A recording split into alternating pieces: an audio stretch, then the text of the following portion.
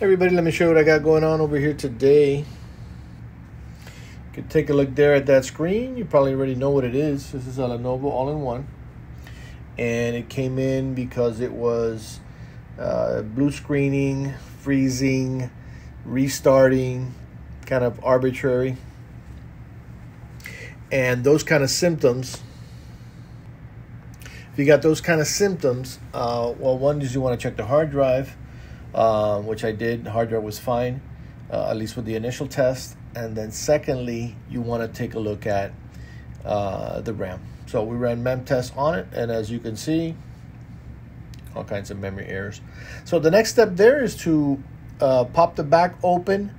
If it has one RAM, then simple. It's one. That one's bad. If it's more than one, well, in this case it probably has two. This has 8 gigs, so maybe it has 2 4s. If it has 2 RAM, then you got to take one off from the test again, so you can identify which one it is, or both. It has happened that it's been both, but not too common that you're gonna have 2. And then replace them. Test it again, because if you've seen some of the prior videos, this could fail and it could be a CPU error. But again, CPU errors very rare. More than likely it's going to be a RAM replacement. And that's what's going on right here right now at PC 911.